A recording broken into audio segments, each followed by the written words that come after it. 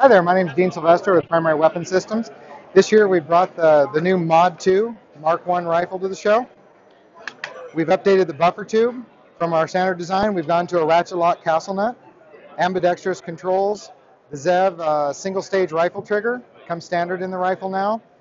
We've removed the forward assist to lighten the weight. The overall weight difference between the Mod 2 and the Mod 1 is between 6 and 8 ounces depending on the barrel length. We've gone to a removable handguard system to maintain the gas system.